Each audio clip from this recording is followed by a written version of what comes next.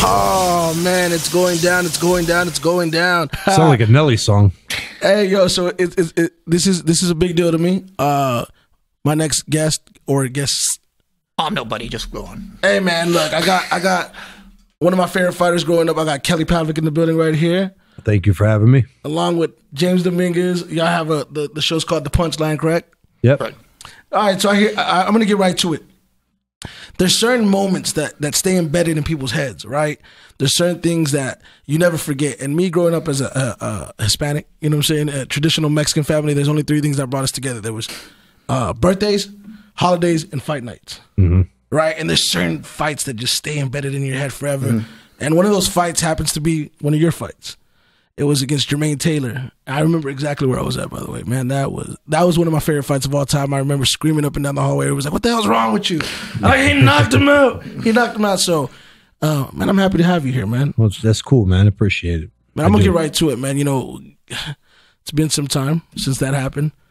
And, you know, there's nothing off limits on this show, so we want to get to it. You know, I'm a big component in talking about, like, CTE, talking about, like, you know, just that subject in general. Absolutely. You talk about Jermain, right? You know, like obviously his pattern of behavior over the past few years. I mean, what are your thoughts on as far as like that aspect of, you know, CTE, Jermain Taylor, hand in hand?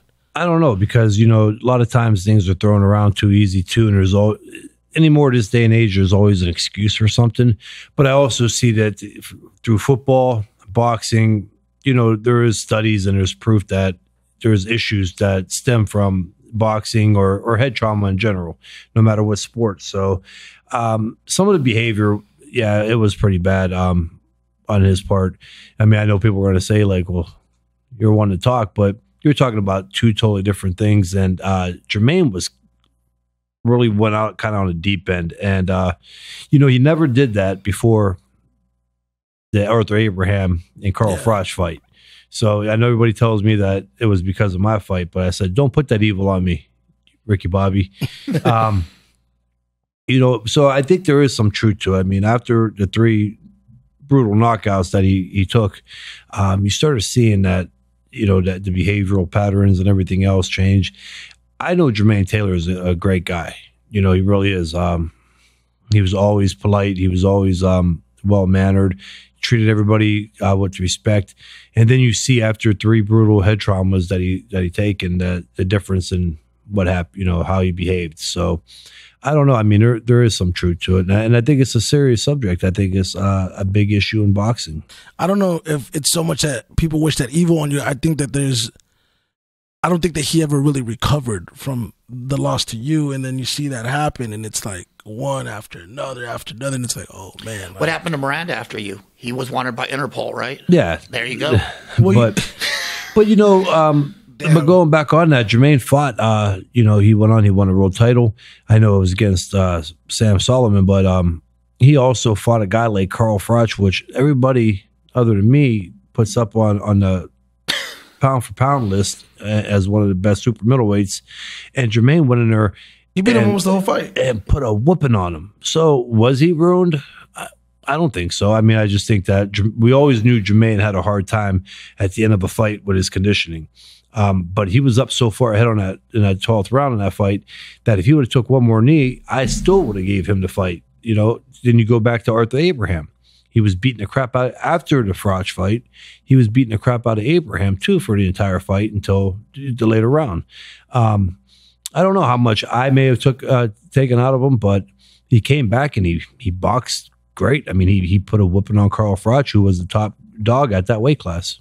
Have y'all seen videos of him, like the last series of videos that surfaced of him online? Yeah, I've seen. You see how abnormal he looks? I mean, it's like it's not the same guy, you know, that at all. And you know, I just wanted to bring awareness to that. But speaking of like, your career. So I remember you talk about Edison Miranda. I remember that fight, and you remember back in the day when HBO used to do those video packages where they would take you through their whole entire life, and it's like you feel connected to the fighter. I remember they ran a package on Edison Miranda, so I was actually going for Edison Miranda. Yeah, and I remember watching that fight, and boy, you whooped the hell out of him, man. Oh well, this interview's over. Let's go. You whooped the hell out of him, and that's whenever I became like a full-fledged, Kelly Pavlik fan. And like I mentioned to you prior to us rolling, it was like, damn, Kelly, like I remember in 2011, maybe 2012, I had just set up my Instagram and you had an account on there, and I remember getting on there and I saw your page and I left a comment and you replied and I was spazzing out. I was like, oh shit, Kelly Pavlik replied, and at that time I think you were already kind of like, you were out of the game. Yeah. And I didn't know where you were at. And then I said, like, prior to this, like probably about a year ago, I saw, a YouTube interview on you with Joe Rogan. And it's like, oh shit, there he is. Yeah. And so, first and foremost, it's so good to see, because I think there's a lot of rumors and misconceptions. Like, what happened to Kelly? Like, you hear these, like,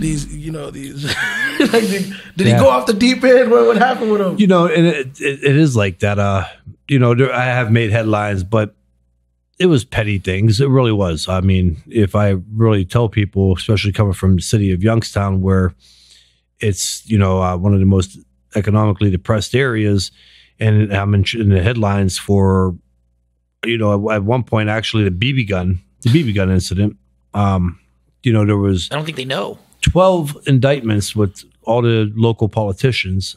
There was like 12 felony counts against all of them. And they all got off and a smack on the hand, and the headlines was Kelly Pavlik BB gun. Wow. 4-wheeler. You know what I mean? At a concert, dancing like a mosh pit metal concert with a buddy, and it turns into that I was fist fighting him. So those are the things. And those 4 years, or a couple years after I retired, I was done. Going into it, you brought up a good point about the CTE and the head issues and stuff in boxing. Some guys will fight to their 45, 50. And you have guys like Robert Garcia, Mancini from Youngstown, who retired at a young age and had only 34 fights. For me, boxing wasn't a longevity sport, and it wasn't something that I seen myself in. And when I won the world title, I was actually counting down to retirement when most people are counting the next big fights. And I always wanted to make sure financially I was set, especially for my kids and family. And then after I retired, I was done with it. I mean, there was are we allowed to swear? Yeah, absolutely. Oh yeah, there was a lot of shit that had taken place. And again, I'm not going Kelly's the victim. I was childish. I acted childish, and then I'm not going to lie. I mean, I had fun, You're a rock star, man. It went in some of the stuff. Probably for being a person in a public eye, it's because I have a hard time with that. I think that the more successful you are, the less you can do, and I'm not a fan of that. I think that everybody should be able to live their life how they want to, and it's no different than a person who is working every day and drinking their weekly pay away in Youngstown, to point the finger. So that's what kind of makes me mad. But again, I'm also not saying that I wasn't childish. So when I just started doing that, this couple of years out, I didn't know what I wanted to do. I know I didn't want to be involved in boxing for a period. I didn't, not forever, but I just wanted to take a break from the sport. And then, the last 4 years, I turned, I said, okay, you know what? I'm tired of sitting around and not doing anything. I have my family. I'm blessed with that. And I'm blessed that I had the right people, the right team behind me to where I never had to fight again. I didn't have to go throw a punch or get punched in the head again. And I'm able, and I did well enough to where I could make investments and do things at my own time, my own pace. And I've been in a handful. And now that's why you started seeing me, back out there again, because I got off my ass. Well, and I guess, first off, I know you speak of your family. How many kids do you have? I got 2. How old are your kids now? My daughter will be 14, and my son actually just 2 days ago turned 11. Oh, wow. So, so the reason I ask is just because whenever you go back to when you win the middleweight title, it was a big moment. I know that it had to be a high like no other. Did you ever struggle with fame? Did you ever was it ever too much? Like, damn, I'm, because especially being from Youngstown, for lack of better words, you're the man. Yeah. You're the man, and everybody knows you. Everybody's related to you. What'd you say? There's 300 babysitters, and what do you got? You dated everybody's mom? Yeah. Everybody's mom. They go, yeah, I dated my mom. Or, okay. I've done everything. You done everything. But, but was that... Yeah, or they beat you up. Yeah. Everybody beat you up, didn't they? Yeah, I got beat up, or I beat somebody up because, I don't know. Yeah, but that's a really good question. It is. And this is for all the young up and coming athletes in every sport. I think another thing that there should be this day and age, like I'm not trying to be soft. You got a lot of old timers that go, just treat them like athletes, and these kids got to learn how to toughen up and get balls. But unfortunately, time is changing. Everything's changing, and you have to treat it differently. And I think that having some consulting people with some of these athletes is a big part of it, to let them know some of the things that are out there, and what to stay away from, what to stray away from. And, that is a big part of it.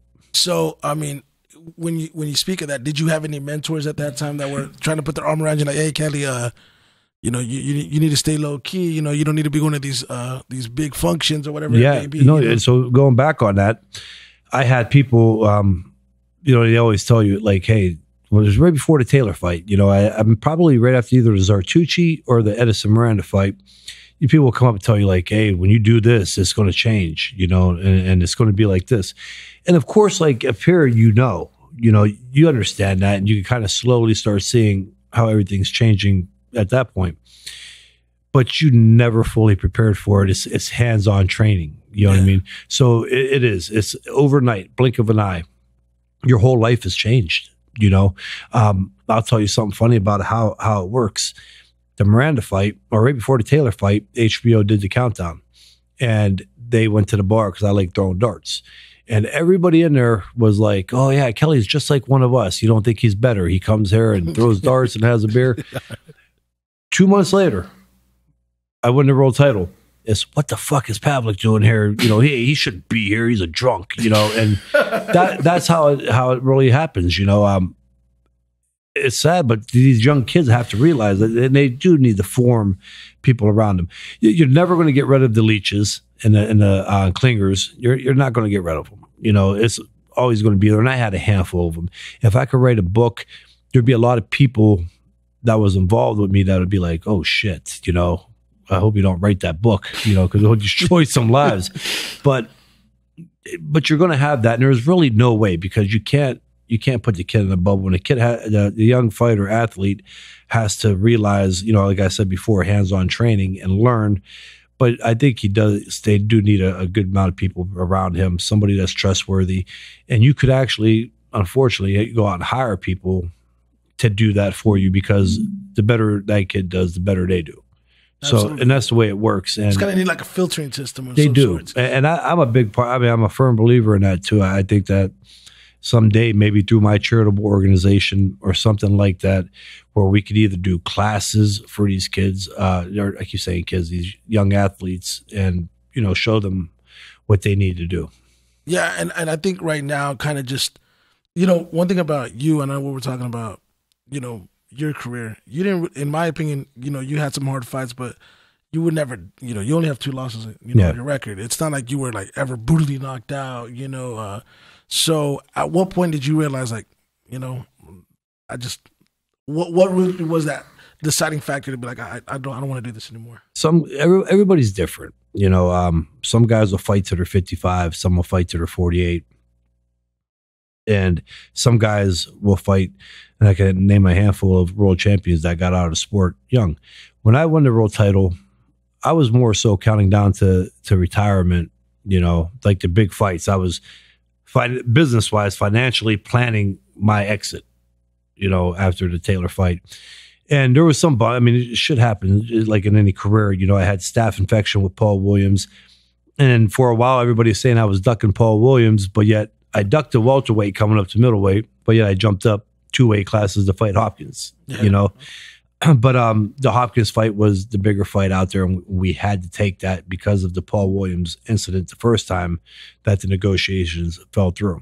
So, with that being said, like there was really nothing out there, and so as that went on, I took those fights, but then after those fights, I lost to Sergio Martinez, and it was one of the fights where I should never have been at middleweight no more. But it was just too hard. Not making no excuses. It was just that way. And after Martinez, there were some incidents at home, in a training camp at home, and it was really kind of pulling me even further away and wanting to retire. And then Top Rank came over, and we had a big meeting in New York, and Top Ranks kind of gave me an ultimatum. And they were like, listen, you're going to go to California and train with Robert Garcia. Now, mind you, throughout from 2000 when I turned pro to 2011, Top Rank 5 times wanted me away from Jack. They actually sent me with Pat Barry to train, and I bitched and moaned until Jack came out there. So I was loyal as hell. Then so 2012 came in, and I listened, and I left home and went to train in California, and it was fantastic. Training with Robert Garcia, you learn, because taking nothing away from Jack, but when you're with somebody so long, there's only so much, and then you get with a guy like Robert Garcia who has different style fighters, and he's all the way across country. It was a neat experience, because you're there and you're more open-minded to learning, and it was cool. It was great. And I was like, okay, so my first fight with Robert Garcia, we fought a kid by the name of Aaron Jaco. Nobody knows. And then we fought Scott Sigmund, who's a cool dude. I'm friends with him now on social media, but Scott Sigmund was a kid that's almost a 500 fighter from Virginia. Then I fought Roel Rosinski. So by that point, I'm away from home. Usually when you up and leave home and to go to a training camp is when you're a prospect that's hungry and you want to make the money and get a title. Usually you don't see a person who's made a lot of money and had 3 world titles towards the end of their career up and leave home. You know what I mean? So I did it though, and I was frustrated. I was really debating, and then that's when the Andre Ward fight was brought to the front, and we were negotiating that. And unfortunately, Andre Ward got that shoulder injury where he had to have the surgery, and he was out for a period of time. There was no other meaningful fights out there because the Super 6 was still going on. And that's when it was just time, like, I wanted to call it quits. You just didn't find, you didn't want to force a fight at that point. And listen, and I know this too, because one of the main reasons for always wanting to retire was especially when I had my daughter, was to protect my health, for long term. Because even now, we don't know what can happen 10 years down the road. Absolutely. You know what I mean? And that was the big thing. When that fight was done, I just didn't have it. And in boxing, if you're not here, it's a horrible hobby to have if you ain't got it all. If you're not all the way in, it's dangerous. Yeah, you don't play boxing. You don't. You don't. So it's like, I think with that being said, did you ever get to a point where you just resented boxing? Though, you're like, man, or even the 2 losses on your record. You look. We're talking about.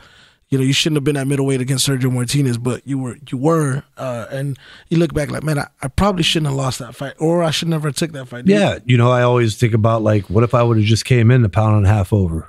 Yeah. And so what are they going to do? Strip me of the belts? They would have fined me a hefty, price on that.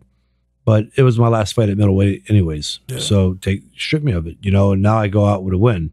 And I stay undefeated in the middleweight division. We could have done that, and I would have probably took a lot of heat for that, becoming in a pound and a half over.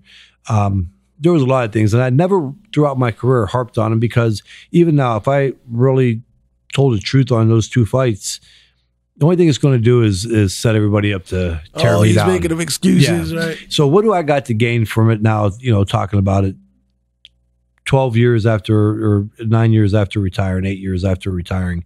I got nothing to gain from it. So I kind of just let it go. And I always say I lost to 2 all-time greats, and Bernard Hopkins and Sergio Martinez. And I beat good fighters, world champions, and I beat a guy twice who beat one of the greatest of all time twice. Controversial or not. Hey man, and you created one of the greatest memories, in HBO boxing history for me, and for a lot of people, that fight against Jermain. It was a good fight. It was a great middleweight fight, and it was. So yeah, you definitely accomplished a lot. I'm just saying, like, in terms of like, did you ever resent the sport after you left? Because it gave you so much, but it also took so much, and just kind of hearing you, like, it's like, was health or legacy the more important of the two for you? Oh, absolutely. And even to this day, I kind of sit back and go, maybe I should have retired a year earlier. You know what I mean? I'm not lying. As you get older and you mature and you start seeing things differently, it's a dangerous sport. And we've seen this past year with everything. I mean, it is. I see guys I go to International Boxing Hall of Fame. I go to the Atlantic City Boxing Hall of Fame. I'm around it. I go to fights now. We have podcasts. Me and James have this podcast where we cover fights. And I see the guys who are still young during their late 40s, mid 50s, some even early 60s, and you can start seeing the effects of it. So yeah, I mean, for me, I was very content on it. And again, as I'm saying, it's not a bragging thing, but I was very fortunate to have the right people behind me where I could stay retired and do the things that I want to do, and that's very important, because it really sucks to go into the sport of boxing, as brutal as it is, and come away with nothing. Yeah, absolutely. Well, and I think on that topic, I want to ask you guys about the fight with Deontay Wilder and Tyson Fury. We talk about, punishment. We talk about not playing, boxing. Mm-hmm. Do you guys feel that stoppage was premature? Do you think it was the right thing to do for the trainer? Because I mean, we were seeing all the excuses flying, but I think Mark really did the right thing. I think so. I think by all means you can stop that fight maybe a round earlier. Yep. I think it was stopped in the right spot, though. I mean, what about you, Kelly? Yeah, I agree with James on that. I mean, it's hard in a situation like that. There's a lot of fights I see continue where I go, there's no chance in hell of this kid winning the fight. Why are you letting it go? Just stop it. The kid don't have power or nothing like that. I know I can understand the predicament with this fight that Wilder hits so damn hard that anything can happen at any time. Mm-hmm. I understand that, but the guy also, I mean, he had a bad air drum, which you could obviously see his equilibrium's off. That's dangerous. He was fatigued. I definitely, I mean, he was bleeding almost from every orifice in his face. Like, stop the fight. So I think they should have. I mean, and what was your overall takeaway from the fight? Do you really think that there should be another fight? And if not, or if so, whatever the case may be, I mean, what's the fight to be made? Is it Joshua and Fury? I mean, I think that's the fight to be made. I don't know. I called a dark horse the other day. I thought, what about Usyk and Fury? That'd be great. Yeah. Usyk, I do agree with that a little bit, but I think Usyk still needs, because it's a no win for Fury. Fury goes in and beats up Usyk. Well, here's a guy that's new to the weight class coming up from cruiserweight, and he won't get the credit for it. I think that, Joshua is the next fight for Tyson Fury, especially for him to be listed up there with the heavyweights. I think, in my opinion, you could mention him with the all-time greats if he goes in and beats Anthony Joshua. And it's blockbuster. It's big business. You put that in Wembley, it's selling 100,000 tickets. You know? But I think a third fight with Wilder, personally, in my opinion, he won the first fight. Absolutely. He won, obviously this one he beat him up. He fought a great strategy. Will it work again against even a guy like Wilder who's not that talented as a boxer? Probably not, because you get 2 months to break down what happened in that fight. I don't think the bum rushing would work again. But, for me, I think Fury just needs to move on. And I don't think he needs to fight Anthony Parker or anybody like that. Like Dylan White. Yeah, let him fight the top guy, Joshua, like the heavyweights did in the 90s. So. I don't know. I think there's a lot of places for Wilder to go. I mean, we were talking about the other day. I said, look, you have Andy Ruiz and need somewhere to go. Why not Wilder and Andy Ruiz? And then that why not Usyk if he's coming up? Why not Wilder and Usyk? Just somewhere. Mm-hmm. Dylan White. Are you guys on Twitter by any chance? We are.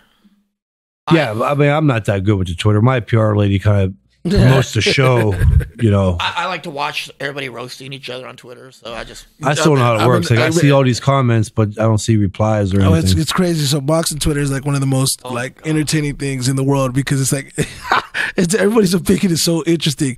But anyways, the reason why I was wanting to know if you guys were on Twitter, because today an interesting topic came up, and I really want to get you guys' perspective on this. This is so left field and so random, but there was a little three-way exchange with Earl Spence, Kell Brook, and Amir Khan, right?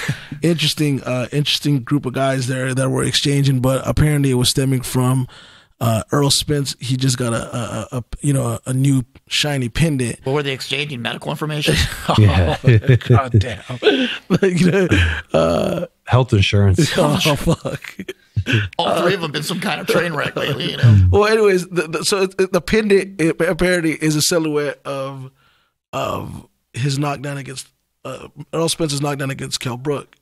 So they went back and forth, and that led for Earl Spence to call out Kell Brook's sexuality. Oh, and then Amir Khan chimes in, and didn't he make a pic? Didn't he have a video online? Yeah, that's what I was hearing. I would have shied away from that whole conversation. Well, and apparently Kell Brook brought it up. But the reason why I mentioned that is not to Amir Khan should borrow Kell Brook's eye and put it in his chin. I'm joking. That was totally. See, you rub off, man. No, but you know what'd been really funny is if Kell Brook would have had a pennant of the Ferrari flipping. Oh, God. That would have been great. Well, here's the thing, though. Here's the only way I could justify this one. They were on Twitter just running and causing a drama show, so, right? Yeah, I mean, that's all it was. Yeah. But the reason why I was asking was not to talk about Kell Brook's sexuality or whether or not he's gay or not. The question is, can there ever be a pro boxer that's openly gay? There is. Is there? Oh, yeah, there is. Yeah, there is. Okay. Well, there's two of them, but you remember the one? What you sparred with them? Remember the one that did porn and woke up at the train tracks with? Why you gotta mention that though? He sparred with you, right? Yusuf Mack. You know his name too. And then there was that Puerto Rican kid. What was the Puerto Rican? Oh, the Puerto Rican kid. I remember. Yeah, he came out. Yeah, but I've never seen him fight really again. So. Yeah. So I mean, that's what I mean. Like someone that's like a box office attraction. I think so. It could be. It's 2020. Things are changing. Yeah. I believe so too. I mean, I'm being honest with you. I don't see an issue with it. I really don't. Apparently, Earl Spence and Amir Khan were cracking jokes about it. So somebody has an issue. I mean, that's like the go-to thing to go to with Kell Brook right now. Right. I mean, you know what? You'd be surprised how many fighters. I mean, I can tell you off air how many fighters are, but they just don't hear about it. But yeah, it's prevalent in boxing. It's like any sport. Are you ever going to fight again? I mean, I know this is a dumbass question, but I have to ask it just for the viewers. Do you ever want to fight again? Nah. What would it take for you to come out of retirement and knock out Chavez Jr.? 25 mil. Oh, you've been called out multiple times. By Andre Ward asked you if you'd come out of retirement. Yeah, but Andre though. Andre's a different level. He's such a businessman, and I mean, what a career he's had too. Can we tell that story? Because it was a great story. Best story in the world. Absolutely. We're at Lomachenko and what fight was that? Lomachenko and Pedraza, right? Yeah, Lomachenko Pedraza. I see Andre Ward walk in. Andre Ward walks over to Kelly and goes, "Hey Kelly, would you consider coming back for $10 million?" Kelly said, "I don't see why you wouldn't." Mm-hmm. That was about it. That was a conversation. Yeah. I was like, "Oh shit." I think he was testing the field. That was about 2 years ago. Then you had Cunningham call you out and want to do a fight in Pittsburgh. Steve Cunningham. That came from the Joe Rogan show. That was disrespectful. Yeah, that was. And I like Steve Cunningham. I do. And we were always cool. He's close to my hometown and everything else. And I did that. The Joe Rogan thing kind of was set up for me to do that. It was the platform was there. And at the time I did. I had the itch to do it. To think about coming back. I was never serious about it. They started throwing names like Usyk at you, so you got right off the bat. So all these names were getting dropped. And the media buzz, I'm sure you remember, like the media buzz was just crazy. We got in the car and I had writers from all over the country, and I had Australia, the UK, about this. Because when I said it, I talked to Mark LaMica, who was a music manager, and I go, what do you think about it? He's like, do it. He goes, well, what's it going to hurt? And I was like, well, nobody's going to give a shit anyways. I've been retired for 7 years. I'm going to be 37 years old. Who gives a shit if I made a comeback? And I really didn't think it was going to take off like that. And shit. People still care about you, man. I don't think you're giving yourself enough credit there, I know, but I was just looking at, because I know I would. If somebody came back after 7 years, retired at 37, I'd be like, why do I want to watch that? But the whole thing about it, there was such a big buzz on it. And then the next thing I know, I think it was like 2 weeks later, I'm getting called out by Steve Cunningham, who previously... Who's lost 8? who previously mentioned, about making a comeback, and nobody cared. You know what I mean? And I think that was like what really got him. He's like, so his next thought was, well, if I call out Kelly Pavlik, who's getting all this buzz, and it surprised me. I don't think it's that big of a asshole move, because it is a business, and if Cunningham wants to fight one more time, he probably thinks a fairly good name, especially right now with all the media attention after the Rogan show, and he's a middleweight coming up. He ain't fought in 7 years. Let me fight him. Well, see, and that's what we're trying to do here. We're trying to make the Chavez Jr. fight. Imagine the party animal storyline with that one. Wow. You know what I'm saying? Two of the most synonymous with the party animal lifestyle. Can Kelly make the weight, and will Chavez make the weight? I mean, but you know what? Me and Chavez would have no problem meeting that catch weight. You're both eating Fruit Loops in your underwear. But no, do you remember when Cunningham said that? And I said, "Why do you want to make that fight, Steve?" I said, "Are you the USS Unemployed?" He got mad, man. But again, on that, before that, Steve was always like super cool, and I got respect for him. Like, I could see his point for wanting to do it. I really could. But isn't there better ways to do that? Yeah, he at first he wasn't like harsh or anything. I mean, he was. If you really go back and think about it, he's like, let's make it happen. Let's do it for the fans, and he did. Well, I mean, I think to piggyback on all of that, we talk about this day and age and how much things have changed and how much social media has become the ally of the fighters. Because back in the day, certain fighters wouldn't be able to get TV exposure, wouldn't get TV time, and it's like now you have fighters that are being able to create their own reel on Instagram. They can set their own costs, and they can set their own value. And you're seeing fighters. And right you got now. the Lomachenko effect, where everybody's wanting to jump too fast. Not everybody's Lomachenko. And I think right now where boxing's in a really, I think with social media where it's at, I think it has potential to be even more popularized in terms of the modern culture. Well, right? did Ryan Garcia sign the highest prospect contract ever? Because of social media, he's what, 1.3 million. No, he has like I thought he had 3 more. or 4 on Instagram. Yeah, Instagram, crazy amount of numbers. But then he actually opened up for Virgil to sign a better contract too, because now they're forcing promoters to pay money for them now. For sure. And ain't that funny too? The 2000 was like the last, my amateur class coming out. They all got the big signing bonuses, and DeBella put that up, and they all flopped. And then I think 2004 got screwed because of that. They weren't given no signing bonuses or anything coming out. And then now you turn back around, you look at boxing now. They got the big social media bonuses going on right now. You mentioned Virgil. You spent a lot of time at the Garcia gym. He was on their show. You saw the interview, which is how you're fantastic interview too. Thank you, man. Thank you. I'm a big fan of Virgil, big supporter of Virgil. Oh, absolutely. Your thoughts on Virgil Ortiz Jr.? The kid's an animal. First of all, and I'm not just saying this. Him and his dad, what they're doing is great. Such a well-mannered kid. But I'm in the habit of calling people kids. But to me, he's a good amount younger. We get it. I'm approaching that 40 mark, so I don't know why I'm doing they're that. kids to you. Yeah. Right? So, but he is. He's well-mannered, just nice, kind. But he's also a killer on the flip side of that. And when he gets into the ring, he's a no bullshit guy. He's not going to, a lot of people try to market themselves as like Floyd did to get people to hear them and they open their mouth. And I think it's cool because you need some of that in boxing, but I don't think we need all of that in boxing. And it's not WWE. So it's a fresh breath of air to listen to Virgil Ortiz talk and get ready for a fight, because all the quiet ones, if you ever noticed in boxing, were the ones that went in and just whipped straight ass. And Virgil's one of them guys. And I think that comes from his dad too, how his dad has worked with him. And as far as his fighting ability, he really climbed up. I mean, when he first turned pro, he had good hand speed, but he was just a devastating puncher. And you could see that that's what he was relying on. And then he just made that, which is a big thing in boxing, where he could slowly make that or quickly make that transition through the early part of his career, where now he's just taking everything, the whole package. He's boxing, he's taking some snap off the punches and setting up for the big punches, his defense, and he's doing that against good opposition. You know what I mean? So yeah, I think all around Virgil's somebody definitely. Would you say he's your favorite young fighter? Absolutely.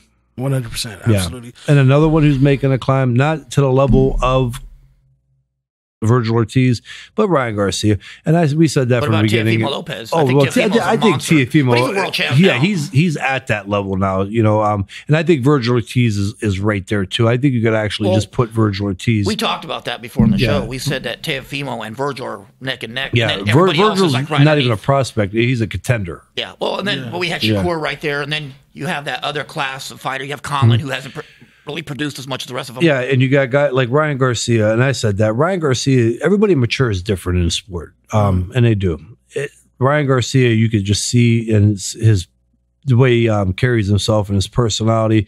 That's a fighter, a young fighter that's really going to have to take his, Golden Boy is going to have to market him kind of like how Bob Arum did with De La Hoya. The only thing was De La Hoya could fight his ass off when he came out of the amateurs. Ryan Garcia, I think he has the tools and the skills, but I think he still they need to slow him down a little bit more and keep marketing him the way they are. And then he could be a guy who they could put in there to win a world title. There's a lot of glaring flaws with Ryan Garcia that a lot of people see. The chin high up in the chin straight up in the air, standing straight up, kind of just admiring his work. And, we know that eventually you're going to get caught. Yeah, I think it's just about establishing a good progression chart and not rushing it. But when you have, and I think whenever you have someone like him at that age with that, his social media presence and the people around him, they're you're ready right now. It's I will say though, he's gotten better and better. Yeah. The fight between him and Tank's a lot closer now than it was last year. But that's what I'm saying, because and moving him the way they were, and the way they are is what's going to help him. I want to ask you something that I've always, just wanted to have a full-fledged conversation about. I was talking to Mikey about this, so I interviewed Mikey Garcia a few days ago in preparation for the Jesse Vargas fight. And when me and him were having our conversation, I was telling him, I was like, hey, man, Earl Spence is a hometown guy. We support Earl Spence. Don't get me wrong. But, whenever they fought at AT&T Stadium, we, obviously the promoters want to have the narrative that Spence was the draw because he was a hometown boy. You go to that fight, and Mikey was 75% of that audience. We were there that night. And same thing at the press conference. I'm like, hey, did you feel like you didn't get your just due in terms of you being the draw? So this then, initiated the conversation. I didn't really get an opportunity to finish it, which was Sergio Mora, who's a good friend of ours. Me and him had this conversation. I asked him. I said, the Hispanic fight fan base, in a lot of ways we account for so much of the pay-per-view buys. And, it's not to take anything away from Spence again, but it's like we go back to like Floyd's career, for example, right? Where Floyd, he fought and, he throws those pay-per-view numbers around, but let's be real. Who did he sell over $1 million with that wasn't a Hispanic fighter, with the exception of obviously the sideshow of him versus Conor McGregor, Oscar Maidana. The only person that he went over $1 million with that wasn't Hispanic was Shane Mosley, right? Yeah. But he obviously Pacquiao, but Pacquiao to me was adopted by the Mexican fight fans because of all his great fights with Mexican fighters. Yeah. Then you go down the list with all the Hispanic fighters. Cotto, Marquez, his dancing partners were always Hispanic that he went over $1 million with. Madonna was kind of on the edge. Guerrero was on the edge, but you look at a fight with him and Berto, 400,000 pay-per-view buys. I just kind of want to ask you guys, just from observing the sport, how important that is in terms of like the Hispanic fight fans and just in general, in my perspective on the Floyd theory, where it's like he's getting all the credit for all the pay-per-view buys.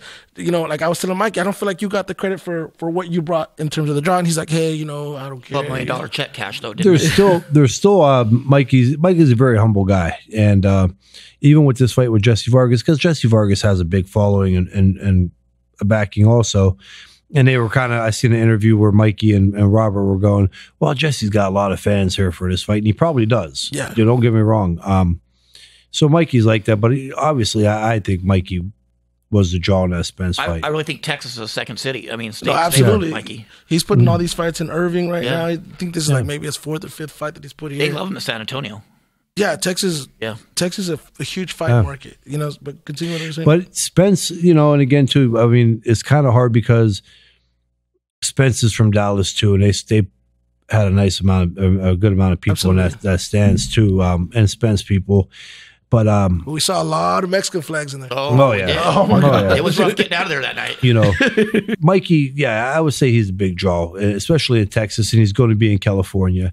And even with this fight, I think Mikey's still going to be They're gonna sell it out. Yeah, he's going to be the bigger part of it. I think part of that too is Mikey's social media presence. I mean, Ellie Seckbach has done so much for Mikey's career. Yeah. Just constantly posting videos and never. We're trying to get Ellie in here tonight. I was trying to get Ellie. Why in did here. you tell me? I could. Yeah, we're trying to let him know. I think he was with you guys earlier. Yeah, right? Ellie hustles, man. That guy, he deserves all the credit he gets, or he should get more credit for what he does. He's done more for our show than anybody. Yeah. Starting out. Yeah. I mean, he's got people. He's got a lot of haters too. Oh my god! But Ellie, he also has 500,000 YouTube subscribers or something. Exactly. Exactly. So who cares? Yeah. And then people like to get on there because this day and age, social media is a platform for people to feel relevant, and it really is. So they could get on his show and comment and be like, "Ellie, you're an asshole. You're stupid. You don't know what you're talking about." So obviously, you're watching his show and you found that show. Well, Ellie gave me the best advice. Us, he said, whether they love you or hate you, they're still watching. Exactly. And for me, it's hard for me because I take everything to heart. Like Kelly, he don't care because whatever. Yeah. But I'm like, why did you say that about Kelly? I'll kill you because I'm naturally protective over my friend, But Kelly's like, nah, it's no big deal. Yeah, if I got pissed off for everything that was said, I would. Yeah. Well, you know what? I want to go back to I would pull my skin off. I want to go back to the early days, right? So what made you fall in love with the sport, right? And what ultimately led for you to get in the sport? Okay. I started off, I played baseball, football. I grew up in the inner city on the south side of Youngstown. And a Browns fan. Yes, yeah. I know. And that's probably where I learned to fight. Not having a girl's name or nothing like that, just probably being a Browns fan. But Kelly with the eye. Yeah. But I had two older brothers. I was the youngest. I had an older brother that's 6 years older than me, my brother Michael, and my brother Ricky, who's 4 years older. And they were good athletes and they were involved. And then somehow, my buddy Louis Alessio, who was like a brother, he lived right across the street. And in the city, you could spit on your buddy's house. That's how close all the houses are. And they were going, and I would go down at my buddy Louis.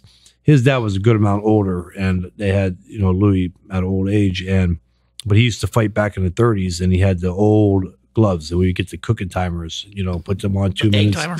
Yeah, so I would box with my brothers, and them. My brothers were still going to Southside Boxing Club, and I remember coming home, and this is where times are different from me growing up. I think I was like the end of that generation.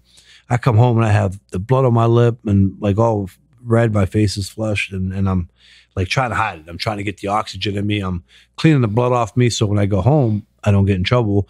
Or if I couldn't get it off, I had to come up with a good excuse about playing backyard football. Because if I would have told them I'm down there fighting my brothers and we're beating each other till we bleed.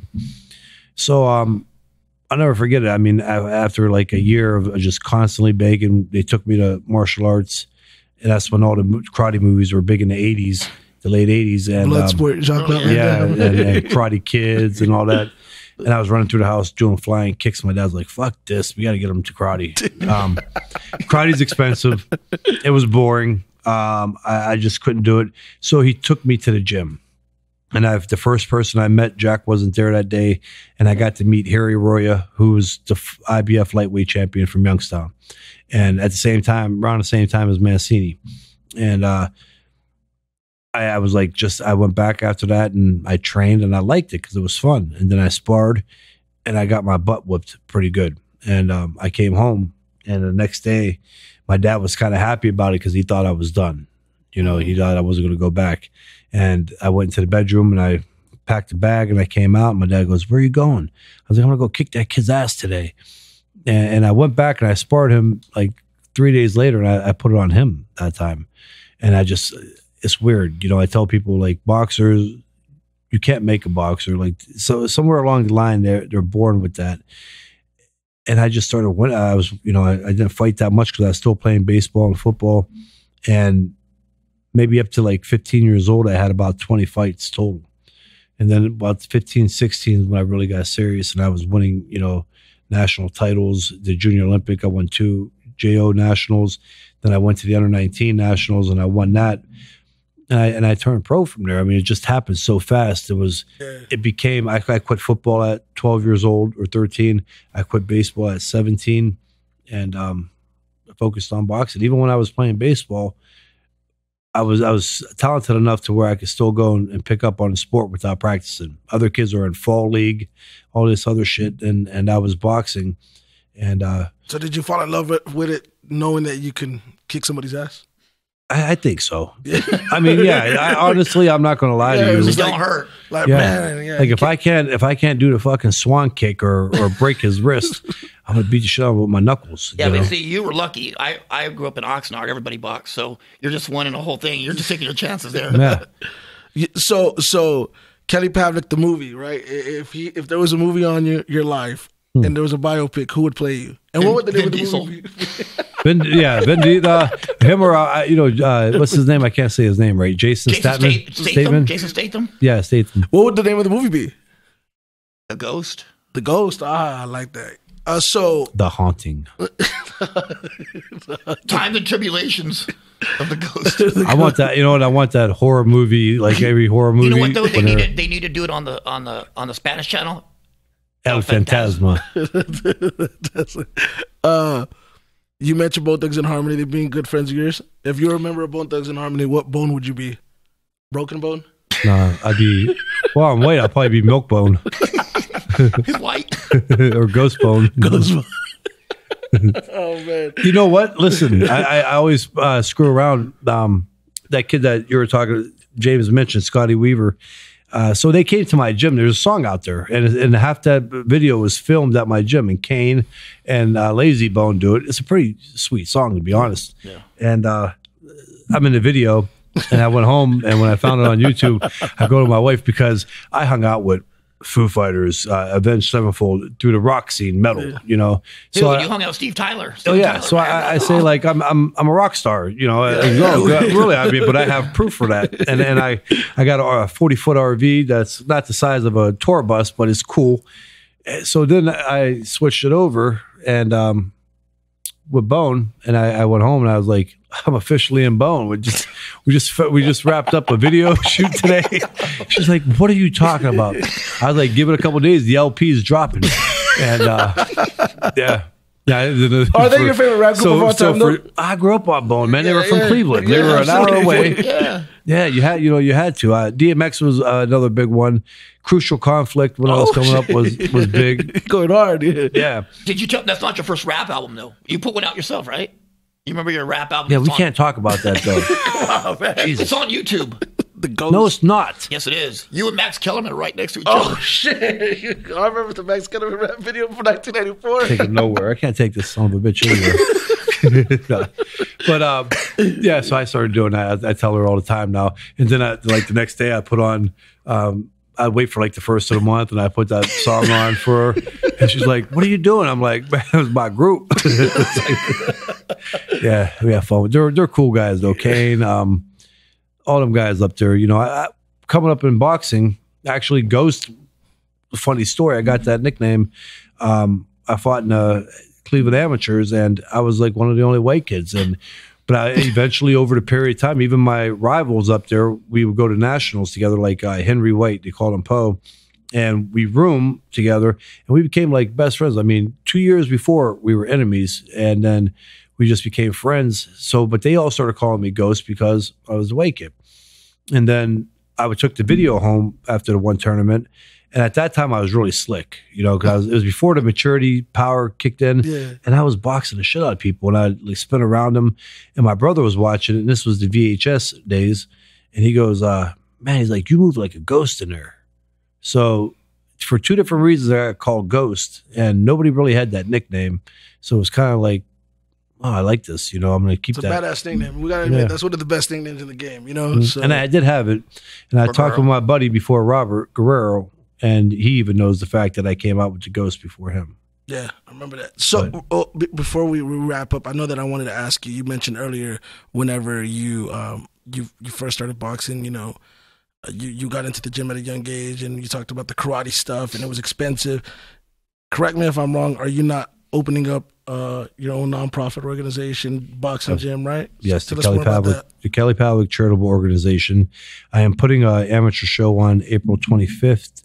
In Youngstown, Ohio, to raise as a fundraiser to raise money for this.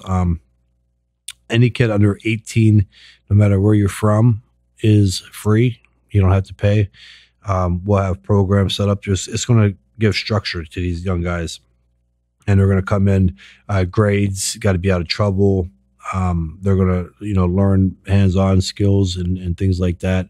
So it's going to be neat. I think it's going to really help out. And plus, overall, it's going to help out boxing in the Youngstown area again. It's going to rejuvenate it. I'm not doing it to take away from any of the other gyms that's in the area. Back in the day, in a hot time with boxing in Youngstown, when we had 4 world champs, around the same time, you had a gym almost at every corner, on every side of town, east side, north side, west side, south side. And I think this here will be something that kind of kickstarts that again also. And you mentioned you're going to have people going out there and doing like classes and talking to the kids, right? Absolutely. I'm good friends with Maurice Claret, who played. He's a motivational speaker now, doing great things. He's an unbelievable speaker. I would like to have him in maybe 3 times, since he's in the area a lot, to come in and talk to them guys. And who else better can you have? And there's other people out there, with the connections I have, to have people come in like that also. Speaking of your connections, and we go back to this Bone Thugs and Harmony thing, man, they're coming in town in a couple of weeks, man, so I need you to get them on the show, and maybe you can do the whole Bone Thugs and Harmony thing. I bet if you Kelly gave him a shot, I bet we could do it. Get him on. Yeah, and when you do that, let me know, because I have to have a talk with him. I don't feel like I'm getting my fair share cut on this. You don't got your medallion either, that bone medallion. Yeah. I mean, I did drop that video with them, and I'm not getting no kickbacks on that. Was he on the song? Yeah, he was on the song. Oh, so you were actually on the song? Yeah, I'm in the video. I'm doing They don't invite me to nothing. Oh man. Well, before we wrap up, man, we didn't even know we were doing it that night. Yes, before we wrap up, let's plug the podcast. You guys, go ahead, Kelly. You're better at it than I am. It's the easiest way to get to it, I say, is the punchline.live. Yeah. And that will take you into the YouTube. And that's our landing page pretty much. And you can go in there and find all the archive shows that we did. And we've had some great guests. Unfortunately, we've come to find out when we have guests on, and it could be, we could pull Joe Lewis back up and put him on a show, and we will lose listeners. Like the format that we set up with, where we answer the questions from everybody, they get really pissed when we're not able to do that, and they're not able to be heard. We've had Terrence Crawford on there, and we've lost half. Man, I'm a big fan of Terrence Crawford, by the way. We've lost half of our people having Terrence on there because people want to hear themselves talk. They don't care about what the fighter has to say. Wow. So real quick though, so punchline.live, and then we're on Facebook too, which is big. You could go to the Punchline with Kelly Pavlik and James Dominguez. Just don't click on my page. Who's your favorite fighter of all time, by the way? Oh, I got a few more out. I got to ask real quick, kids. Yeah, I got to say, Sugar Ray Leonard, I thought was amazing fighter. You can do everything. And that's why I have him slightly over Mayweather as greatest of all time, is because of what Sugar Ray Leonard was able to do. Of course, we can't deny Arturo Gatti with his style. I mean, Arturo Gatti, every time he came to fight, you were on the edge of your seat because CTV, man. You never knew what was going to happen. Gatti didn't start fighting until he got dropped and was bleeding. There was a handful. Paul Spadafora from Pittsburgh, because I was a kid and came up watching him. Harry Arroyo from Youngstown. Sugar Shane Mosley was always fun as a young kid. I remember watching his style. Oscar De La Hoya. So many. I never really had a hero or one person. You would never go in my bedroom and see a poster of De La Hoya hanging. I just always liked watching the sport, and I was a student of it at a young age. And I had just many people. I would kind of we talked about this. I would copy some of the styles and tweak them a little bit and make them my style.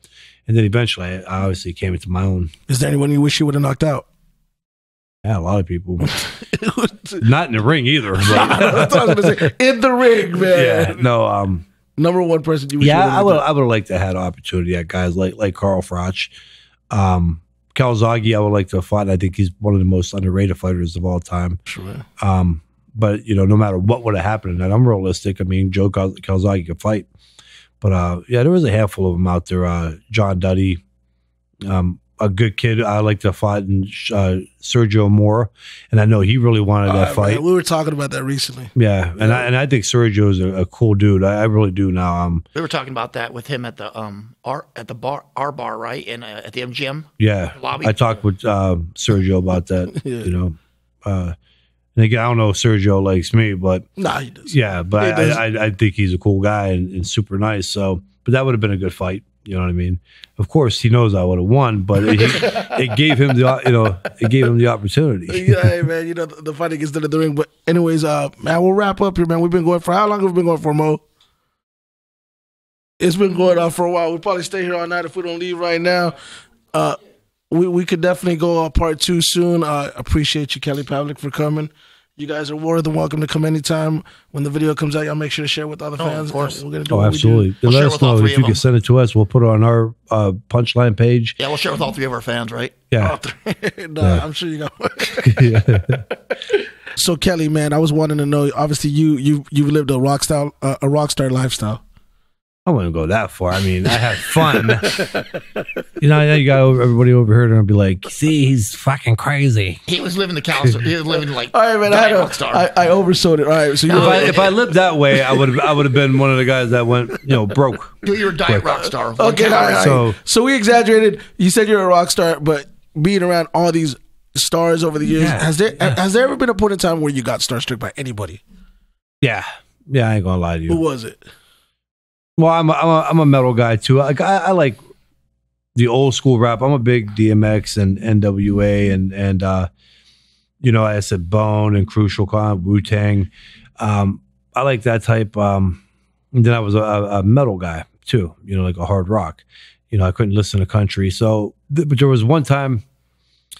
The Buck Cherry. I don't know if you ever heard of that. I haven't heard of Buck Cherry, but I'll look it up. They sing that song. They have the stripper anthem song, right? Yeah, like Crazy Bitch, but she fucks so good. I want to talk. That song. You've been to a strip club. You know the song. They came out. They came and played. And I trained them. They're awesome guys, man. Great group, and they wanted to box, but they were playing with Avenged Sevenfold, which is like one of my favorite groups. And I kept the entire time was like just trying to. Yeah, but what about Avenged? Am I going to get a chance to meet them? And, like tonight. And when I met Avenged, it was cool. I was starstruck. There was so many people that I met. I got to go talk to the Ohio State Buckeyes the night before the biggest rivalry in college football. Ohio State, Michigan, and to be able to do that ranks up there pretty high. Not too many people could say they get to do that. So there was a handful of times though with certain guys. LeBron James was a pretty big one. Shaquille O'Neal was a big one. Shaquille O'Neal's the reason I watch basketball. He's one of my favorite athletes. Tell him when he put his hand on your head, Kelly. Yeah, he put his hand. He kissed my head. I got a big ass dome, and he literally with like one hand was able to reach it around and touch his pinky tip. I'm going. Now I'm 6'2". You at 6'2", especially 10 years ago. Now kids 13 or 6'2", but. I was like, I felt all right. I'm like tall, and then he just comes in and is just a monster. Very humbling that this grown man could do that, Whenever you hear people say boxing is not mainstream or that boxing is dead, because I'm sure we've all heard that at some point or another, it's never going to be dead, just to be clear. But when you hear that, what are your thoughts on that? It's horseshit. We made $2.8 billion 2018. I don't think it was dead. At all. It's making a comeback big time.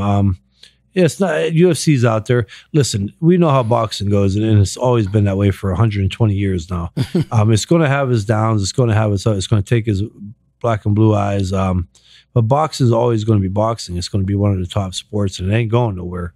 So and you keep getting guys. I think this last fight because everything does kind of start with the heavyweight division. It's great when you can get that crossover fighter that's in the lower weight classes. That's really good for boxing, but it still happens. It starts with the heavyweights, and that fight with Wilder and Fury was big, and I think that it felt big too. That felt like, man. I think I tweeted out heavyweight boxing is back because even though you've had those fights, it just felt electric. It gave you that vibe, like this is a big fight. You see all the stars there and shit. You know what I mean? Exactly. Like, oh shit, he's there. So I get that feeling when Canelo fights though. I get excited. When he fights I do whenever Canelo fights someone meaningful. Not to take anything away from his opponents, but I'm not getting excited. I think the first deal on DAZN whenever he fought. I can't remember his name. Yeah, and I think you did have Floyd Mayweather, but I think Floyd Mayweather was so big that he was almost not considered. I think he was too crossover mainstream, where it didn't really help the sport that much because. How big Mayweather was. I think boxing's in a better position than it's been in 20 years. I mean, every weight class is a star in it. I mean, they might not be the superstars. draw, but going on Starstruck. Look at you got Inoue, Lomachenko. When I fought, I had guys, the second Taylor rematch, Guy Fieri, who ended up coming over my house before. Guy Fieri with Food Network. Vince Vaughn. You know what I mean? Vaughn, yeah, Vince Vaughn was there. Yeah, you get starstruck with that. But boxing brings out, and just going back to it, boxing brings out the big time stars like that and the celebrities because of, it's always been that way. Who's the most random celebrity like that you would say that was like, man, I'm a fan of yours, Kelly, like that they like the way you fight? I'd probably say Vince Vaughn was one of them. That's Steven Tyler. Yeah, Steven Tyler. There's so many, Oh, that's man. a special one. Steven Tyler. The guitarist for Foo Fighters, who are probably one of the hottest rock groups, Korn. of all Korn. crossover. Too. You were that guy, man. They gave him a guitar. I've been trying to get that guitar off him for about 7 years now. Ain't gonna happen, man. You know what? I'm gonna tell the story because it's great. He donated the trunks from Bernard Hopkins, and I don't know why, but I was like, since you're giving trunks away that you've lost, can I have the Sergio trunks? It's not gonna. Kelly, he ain't gonna give them to me. Listen, I don't know. I mean, the Hopkins fight, that's a fight that I kind of want. I've gotten trunks. I got my great ones, the world title trunks and all that. And I've had my perks. God, there's so many. What the fuck do I want the Hopkins one? I got my ass whooped in that fight. Sergio Martinez, that's what I want. But no, you know what? Sergio was more competitive, believe it or not. You go back and watch that fight. I was up after 9 rounds on a scorecard. But to be fair, you gave me the I have the top from the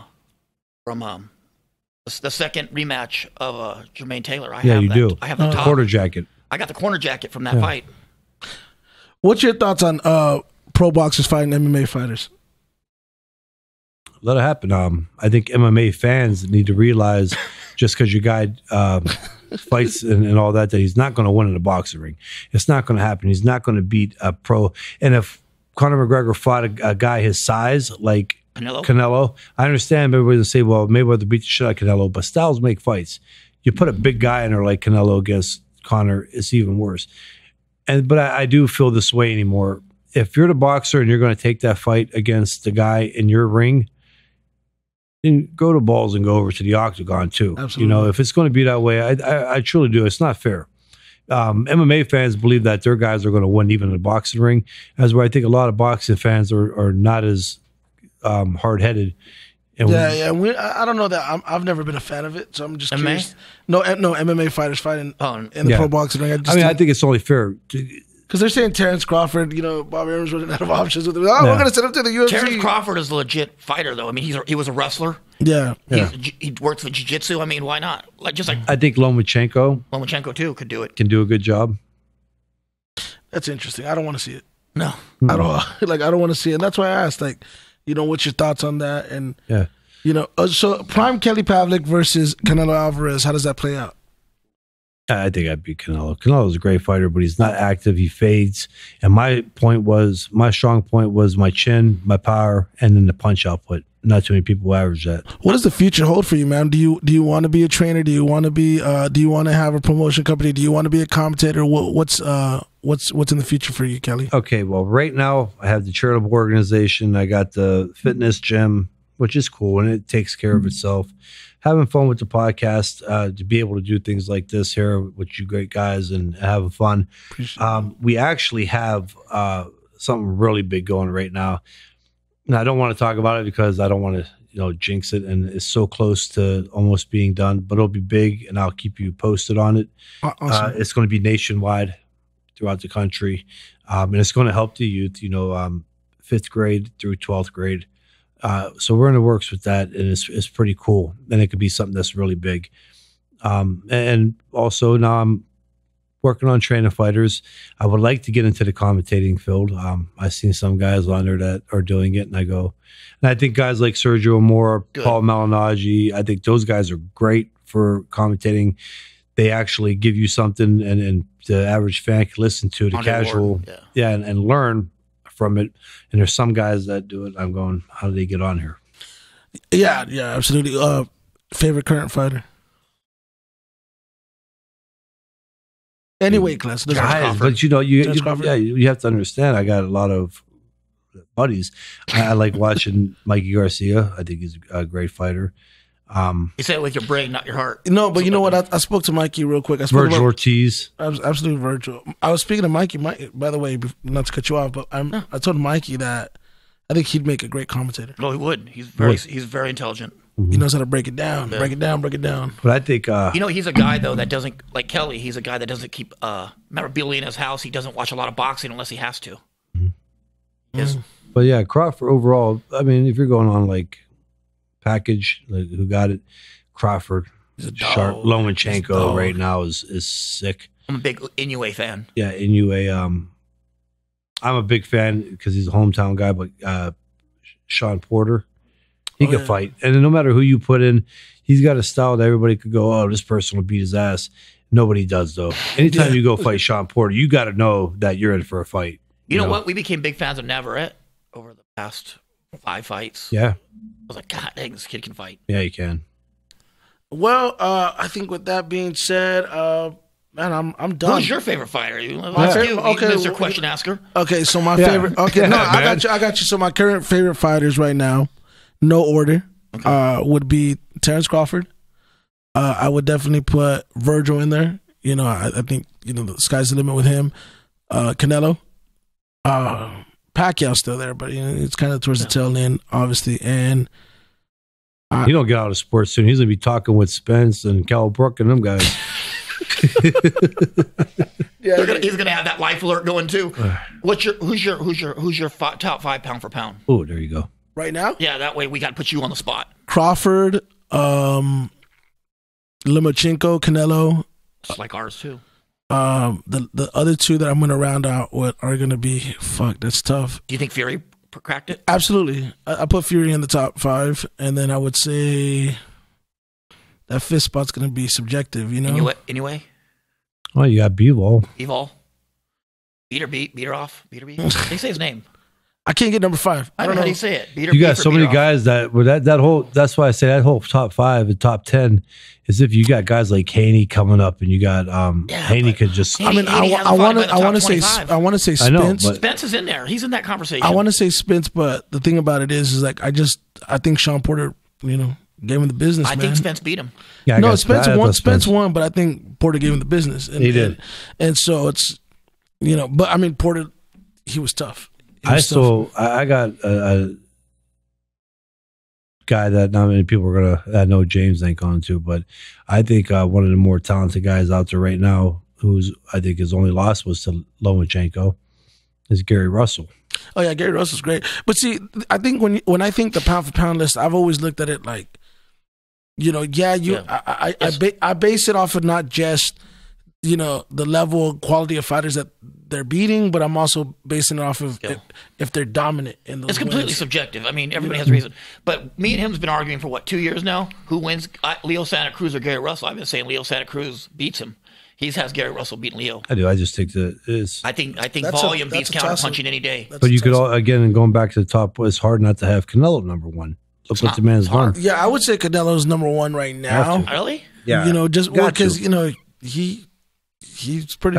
He's been dominant. No, I still have Crawford. I don't know. I mean, yeah, Crawford is great, and it's a tough call. Close. If somebody put Crawford number 1, I'm not going to say they're crazy. I think Crawford could be number 1, but Canelo, the weight classes and just jumping up like that. But and you got to look at the Rocky Fielding, the close fights he's had with Jacobs, the close fight with Golovkin. That's going to affect your pound. I don't. But you know what? The second fight with Golovkin, I didn't really feel that was really that's tight. But he's fighting them.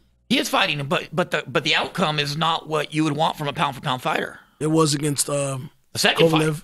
fight. The Kovalev. But look, we're dealing with Kovalev. You're dealing with an old Kovalev. If we're going to go Crawford, and I think Crawford's got the whole package, but where are you going to go on that? Look at he's beat 9 world champions. He's beat 3 Olympians. Just because they're not stars don't mean they're not great fighters. That's exactly what I'm going to say. I think with Crawford, I think he gets a hard time because he's not fighting the quote unquote stars, but like really like he's beating quality fighters. You better get that gritting smirk off your face because I'm right about that one. But it's true. We both knew what not true. We knew what Crawford was getting to last fight. We knew how good that kid was. You're making a rash fucking pick. You see what last minute in your head. You got to deal with him threatening all the way home. I'm not threatening. Yeah, but it is because Crawford's that good too. I mean, now your take is you're a guy that really. This is where we on a show where it makes it fun. A lot of people think that we always agree, but we don't.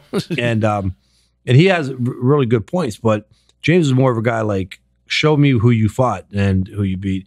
And I'm a guy who likes to go over. I like to use more of like the natural talent and who would win, and like the fighter himself. So that's why I really do have Crawford number one. And it's just one of them ones where if you say Canelo, I have no argument about that. Yeah. You know, just like the all-time great. If you said Sugar Ray Leonard or Floyd Mayweather, no. I'm not going to call you crazy if you pick one over the other. So then who do you pick in a fight with Sugar Ray Leonard and Floyd Mayweather? I got Floyd. I got Sugar Ray. God damn, that's a tough one. The Sugar Ray he could do it all. Like I said, he could box. I'm gonna go with Sugar Ray. Slug. I'm gonna go with Sugar Ray. Yeah. Tall, 5'10", and he can move. He can move. He can move. I maybe put Kelly on the spot. Ask him between him and Marvin Hagler. Who? Kelly and Marvin Hagler. Who wins? Oh yeah, who wins? Everybody's going to pick Marvin Hagler because he was in that era, but he's 5'9", 5'8", 5'8", and he wasn't a one-punch power guy. So you would have got him out of there. Unfortunately, I like Marvin. He's like, unfortunately. Marvin. If you think of middleweights, you think of Marvin Hagler, Bernard Hopkins. But I've told Kelly too. I said, the greatest fight for him, and they matched up height, punch output, power. Joe McClellan. Oh, yeah. Well, I've always felt, and maybe I'm in the minority. I've always felt Paul Williams could have beat Floyd. Really? Yeah, I really do. The height and everything. The volume. The volume and the height, the distance. I could see it. I would have never wanted that fight with Gerald McClellan. Why would you do that to me? I was just saying that you guys match up perfectly. He the one time, who was the three guys that you picked? I was like, dude, if you had up to you, I would have been Braden did after the second fight. He had Gerald McClellan. Triple G. No, it was what's his name? Hawk. Oh, Julian Jackson. Julian Jackson. Yeah, but Julian, you would have knocked out the chin. You took. Man, those are some power punches, though. God damn. It's not my body, it's his. I'm still feeling the effects from Edison Miranda. Hey, really? He hit, man. Is he the hardest hitter you've ever? Oh, absolutely. Man. I did not tell you this right now. I never fought Triple G, but I have a good idea by watching the reaction of other people that he fought. And it's not out of question. And people totally forget this. When Edison Miranda was coming up, he was the boogeyman. Oh yeah, and he took it to Alan Green. He beat him. What he did to Abraham's jaw. Edison Miranda hit you with a jab, your butthole puckered like that. You know what I mean? Like you carried that punch for 5 or 6 rounds. He hit that hard. There was that punch in the 5th round. Those 3 right hands, right? Yeah. And then I go back to the corner. Jack's like, "What are you doing? What the fuck you doing?" I'm like, "I don't know what the fuck I'm doing." He hit me with the first one, and my legs didn't move for the next 4. Do you recall how you were able to get the win over him? Yeah, dedicated. I went into that fight. Nobody gave me a chance in hell to do it. And I went into that. My theory was because I was knocking everybody out. And I was fighting legit guys coming up the ranks, and it was just that was the way I was taking them out, and I knew my conditioning, and so my game plan was with Edison Miranda. I didn't think Miranda could fight going backwards. Miranda was dangerous when he was able to loop them punches from different angles that were hard to pick up, and that's when he caught people, and especially like boxers who were trying to get out the way, he would catch them. So my game plan was like put the vest on and be prepared to go into a battle, and I'm going to take shots and back him up and have him fight going backwards and see if he could deal with my power and punch output. And as we seen, he couldn't. Wasn't it your dad who noticed he can't fight backing up? Yeah, my dad picked it up. What round was it that you got? 7th. 7th. Wow. Yeah, his dad. It was the 7th. He took his soul because he never was the same after that. It was the 7-7 thing. It was 7th round with Miranda, 7th round with Jermain Taylor, and then 2007. Interesting. Should have played the lottery that night. Should have picked 3. You did play the lottery when that check cashed the next morning. That's the last question I'm going to ask because I asked this to Mikey. No. That is the last question I'm going to ask. What is it with people's perception of fight purses? Right? I thought you were going to go with something else that happened. No. I was just perception of people's fight purses when they see, Kelly Pavlik's making $4 million for this fight. Why do they always assume that they're making $4 million? Like there's the percentage that because they don't know. A lot of fans they don't know. They don't have an idea of how the purses work. And that's where a lot of these guys get hurt too. Going back on that, where I was fortunate with my dad being involved. A lot of these guys, I mean, they're paying 30 to manager, 10 to trainer. The money's just going out, Taxes. So right there is 40% taxes and all that. They don't have any idea about that. $400,000. So So Mikey was telling me that off of $1 million fight, he's making $300. Yeah. If he's tax free at that point. That's take home. And where I was only giving away total for everybody 30%. You Do know, you mind me asking what was your highest take home? Yeah, and then out of that 30, what my dad started doing was, okay, so at first, at the beginning of the career, everybody, I got the check and I got the full. If I fought for $8,000, I got $8,000, and then I had to go home, cash that $8,000 check, and then give everybody a separate check. You know, so I was getting taxed on the full $8,000. So what my dad started doing was, when the big paychecks started coming in, was he had Top Rank cut Jack his. Then cut. So out of my total, Jack got his, Cameron got his, and then my dad would take 10% to bring down that amount on my final check. So the taxes on it wouldn't be as high. And then what he would do is turn back around and cut me my 10%, which saved my ass big time. You know what I mean? He didn't keep nothing for himself. No, he didn't. So he bought my house that I originally lived in, and I'll throw a number out there. Just say if it was $70,000 at the house that I bought before I won a title. Well, my whole thing was, as any kid, young guy coming up, to get your parents, when you make it, get them something, because parents they do deserve it. Absolutely. You know, if you think about, if I gave my parents $2 million out of my $2 million purse, if I was to, that still don't add up from the time I was a baby, from formula, doctor's appointments, and every day, clothes, pencils, shoes, you name it. Parents, you know, they deserve it. They help you. And but my dad, you know, I wanted to give him the house. I wanted to get him out of the neighborhood that he was in. And finally, I got him. I got him out, you know, and he gave me a check, and I was like, "No, Dad." And it was an envelope. I didn't even look at the amount. I was like, "No." I was like, "You know, this is it." He goes, "Listen, I have no problem staying down there. So if you don't take it, I'm not taking this house." So I took it, and it was a good amount more than what I paid for the house. So I was kind of stuck on that. You know, I was like, well, take it. But yeah, he always did. Him and my mom helped tremendously. That house was no joke, was it? When I first moved from Oxnard to Ohio, I lived in that house, that little house. Kelly says, "You can stay in my old house." I went over there first night, gunshots went off, AK-47. Youngstown, if you go look at pull up Youngstown, it's a rough area. But I mean, if you don't mind me asking, what was your biggest take home? Hopkins 3. Hopkins, so yeah, you took home 3. Yeah. Wow. No wonder everybody knew him in Youngstown, right? But you know what's funny? Nowadays it's nothing, is it? Yeah, it was funny. After the first Taylor fight, I got that. $3 million is nothing. No, compared to what they're making now. Oh yeah. Well, like, no, like, $3 million is still it's still the number. But after the first Taylor fight, I got home, and because this is how I like going out, and I'm a last minute. So if I have to get dressed up, I'm always like Men's Warehouse the day before I leave. Yeah. And my wife gets pissed at me. She's like, "You procrastinate. Like, come on, you're almost 40 years old. Like, pull your head out of your ass." That's just the way I am. And boy, you had to see the looks when I was walking into Walmart 2 days after coming home from the world title fight, where the Vindicator, the local paper, put the purse in there, $1 million. And in Youngstown, people don't, like we're just talking, they're not paying attention to the money taken out and everybody else's purse. And people are just looking at me like, why is he shopping here at Walmart? And to be honest with you, I wasn't even thinking about it. I was like, I just want to go in here and get some shit and, you know, go home. And then everybody, that's when all the judging and all the eyeballs start following, like everything you do. Oh, he's at Walmart buying booze, right? Exactly. He's broke. Yeah, this is like 2 days after the fight.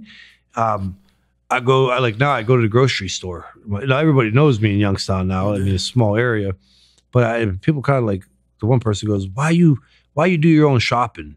Or I'll never forget, I bought me, because I like doing like the outdoor stuff. You know, like I grew up in the city, so I like doing a redneck thing too. Like I go out and cut my own grass. So I bought me a 60-inch deck riding lawnmower. It's cool as hell. And people were like, "You cut your own grass?" I was like, "Hell yeah." And I get on this thing. That's my little like get away from everybody. I ain't got to think about shit. I get my own head. And that's my relaxing time. And the first day I bought that, I did have a grass cutting agency that came out to my house. And I'm a big kid. I really am. And they were cutting my grass. And Do Cut came and delivered my lawnmower. And I ran out and I felt bad after, but I was so excited. I was like, "Stop, quit cutting my grass. You could go home." And I got on my lawnmower and started cutting the rest of it. You know what I mean? paid off the final contract for the summer that I owed them and cut. You know what's funny though is there's things we can't do. Like we rented a Nissan Maxima. Do you remember we rented that Maxima to go to fights because he don't drive his Mercedes. I mean that's stupid. And if he rents a Maxima, people say, "Oh, Kelly's driving a Maxima. He's broke." Oh, Did you hear he bought a Maxima? He's broke now, and so it's all around. Everybody's talking about. I'm getting messages on my phone saying, "Why didn't you say that Kelly's broke?" I said, "Dude, I don't got my hand in that man's pockets." I said, "It's a rental." Like hard times, right? No, because you rent. You know, why do you want to put miles on your own car? And everybody knows I own 2 gyms and I got this going, that going, but he's got the Maxima. It's because he doesn't have the shiny pendant. He doesn't have the bone pennant. I'm wait till I come out. I'm already going right now. Me and Busy been talking, and he's getting me set up, and it's going to be off the wall, man. There we go. You guys are going to have to put on like extra sweaters and hoodies because you're going to get frostbite when I come in with all that ice. It's going to be, what is it, cold in the D? Cold in the D. Cold in the D. All right, man. On that note, we're out, man. I appreciate it, man. Much love, Ghost. Thank you so much.